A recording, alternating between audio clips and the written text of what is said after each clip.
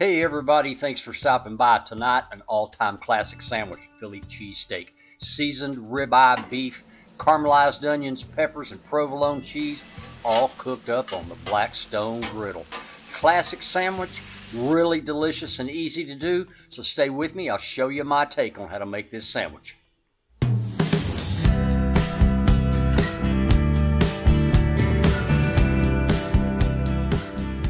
First, just chop up some onion into strips. Now, I'm going to be caramelizing my onions. You don't have to. It takes about 45 minutes to do that, but just cut your onions up until they look a little like this. Hot skillet, medium-high heat. Hit it with some oil. Throw in your onions, and we're going to cook these for about 5 minutes until they just start to soften. To help that along, go ahead and put a cap on it. And then after 5 minutes, take that cap off. You can see they've reduced significantly and they've started to brown. Season with kosher salt, also some coarse black pepper, and some garlic powder. Yum, yum. All right, stir that around a little bit. And like I said, it's going to take 45 minutes to cook on low. Reduce your heat. And after that, look at that. Set those aside for now. Now, where is the beef? All right. Beef ribeye, you can also use sirloin. You know how it's hard to cut thin strips of raw meat? Here's a tip. Cover it up in plastic wrap, put it in the freezer for about 45 minutes to an hour.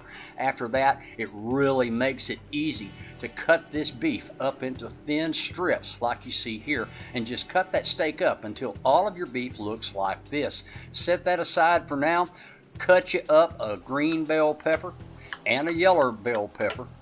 Let's start the cooking. Medium-high heat on your Blackstone. Hit it with a little oil. Take your spatula and just spread that around till it's evenly coated. First, we're going to cook our peppers. It's only going to take about 6 to 7 minutes for that.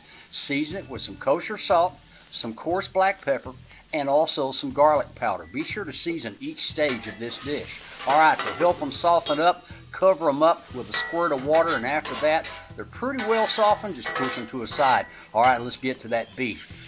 Look at that. Perfect. All right, spread this around. Guys, it's not going to take long for this thin beef to cook.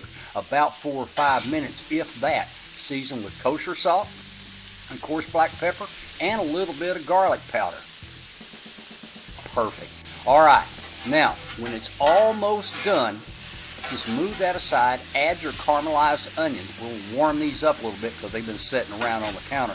All right, then add the onions to the beef along with the peppers and give it a good mix. Next step is to add the cheese. Once you separate this into like little piles, because I'm going to be making 2 sandwiches, just like that, and then top it with your favorite cheese. Reduce your heat down to about medium-low, and then lay on your provolone cheese. Now, another favorite cheese for this sandwich is Cheez-Whiz. I like either one, but tonight I've just got provolone, so that's what I'm going to do. Cover it up to help that cheese melt. When it melts, go ahead and just stir everything together. Let everybody get to know each other. Look at that. Absolutely perfect. All right, throw in a couple of pats of butter. We want to toast the buns. You don't have to. I just like toasted buns. That only takes a minute or so to do that. And after that, take your hoagie bun, put it on top of your cheesesteak, and scoop it in.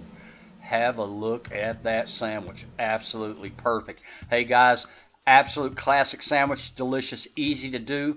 I hope y'all give this a try. And hey, it's extra special on that Blackstone Griddle. If you don't have one, check it out. It's really the ultimate cooking experience. I hope y'all can get one. Well, there you go, guys. Blackstone Philly cheesesteak sandwich. If you like the video, please like, subscribe, and comment. And as always, I'll see y'all later. Bye-bye, y'all.